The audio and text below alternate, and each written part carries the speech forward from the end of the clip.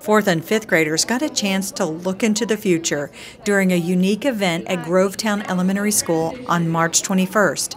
I'm excited about today because I get to see what I can do in the future and what I can become.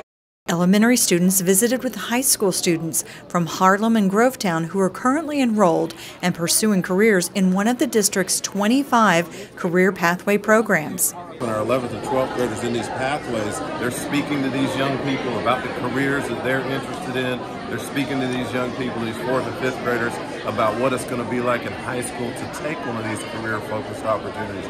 Delvin, a senior at Grovetown High School, said he enjoys helping students discover possible careers in allied health.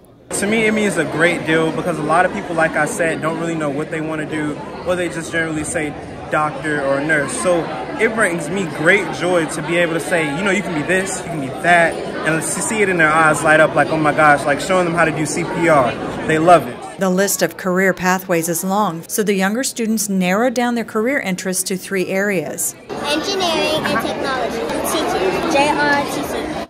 Brooke Smith, the director of the Department of Career and College Readiness, says the purpose is to get students engaged in what they are learning now because they can see ahead to future career goals. So as we are, connecting elementary to middle and then middle to high, this is an opportunity to really enrich that experience with our students. You can see that these 4th and 5th graders engage with these upperclassmen. And Kendall, a Grovetown 5th grader, said she learned something else. Something that I learned from the older students is that you don't have to be scared to express what you like to do. For the Columbia County School District, I'm Heather McCrone.